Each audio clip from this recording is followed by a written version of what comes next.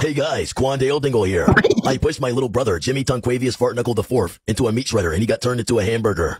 My grandma, Roberta Booty Smith Tarnations, got a piano dropped on her and she is now a sandwich. I took a poop in the bed on accident and flipped the mattress over so I didn't get my ass beat. My uncle threw a can to bounce that ass at me and I died. Hola, it's Carlos Nixon here.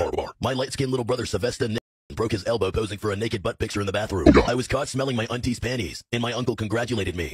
I got arrested for stomping on Kumalala's head in an Adam and Eve parking lot. And when I get out of jail, I'm gonna be